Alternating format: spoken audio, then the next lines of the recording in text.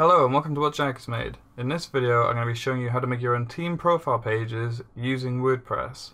So to do this we're first going to go over to the plugins menu and then go into add new from the dashboard, and then from in here we're going to search for WP Our Team, and then we should find one made by Theme Idol, and if we click install now it'll download the package and it should install.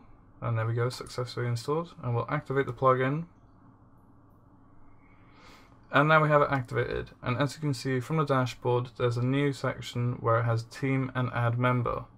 So before we add a team page, we're first going to create a team itself. So we'll create a team and add a member. So for this example, I'm going to use myself. And I'll be a CEO. I'll just put in just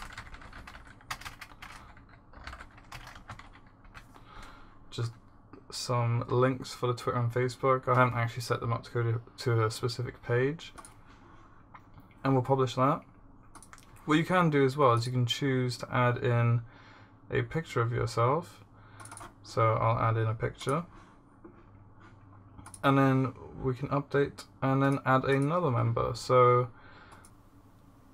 we're going to add in another member now, and to do that we're going to first find an image, and I found another image of myself, but we will call him Jake Daniels, and then job title is manager, and then once again we'll just put in some Facebook, maybe a LinkedIn,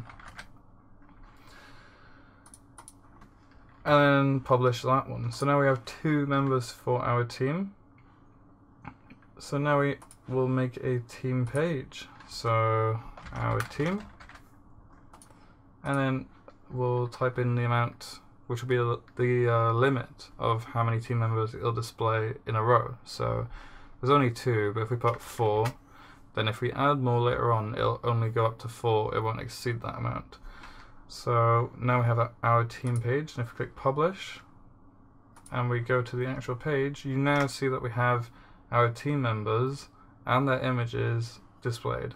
As well as this, they display the job titles of each team member, and when we hover over it will 3D flip the image and have a link to the links we provided in the Facebook and Twitter.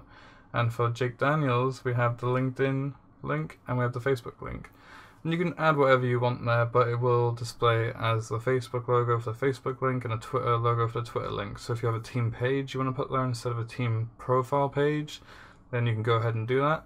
But as you can see, it's a really easy to use plugin, and it's really straightforward for making your own team pages. So I hope you enjoyed the video, and there'll be much more WordPress plugin videos coming up in the future.